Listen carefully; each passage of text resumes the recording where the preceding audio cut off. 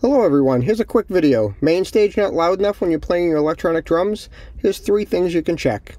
First, this output fader that you can see on the side in the edit page. Sometimes MainStage sticks that very low. If you can't see that on the faders, you can slide to the left and notice that there's also a mains, and it is independent and separate from that output fader. So sometimes one can be up, but the other one can be down, and that could be the cause of why you're not getting enough volume.